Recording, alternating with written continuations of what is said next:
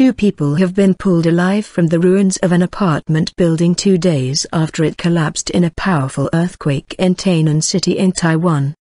The first was a woman who officials said was found lying underneath the body of her husband. Their 2-year-old son was found dead nearby. Shortly later, a man was also rescued alive, local media reported.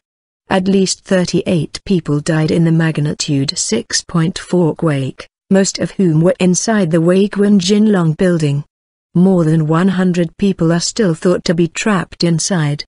The woman, Cao Weiling, was rescued on Monday morning, local MP Wang Tingyu was quoted as saying by Reuters news agency. She was conscious and was taken to hospital.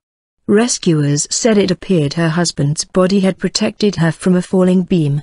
5 of the couple's family members remain missing, Taiwan's government Trans Central News Agency reported. The rescued man had been talking to rescuers throughout the night. He was pulled free just before midday local time. Officials said late on Sunday that 310 people had been rescued from the rubble of the building, with 100 of them taken to hospital. A 6-month-old baby girl pulled alive from the rubble died a few hours later in hospital.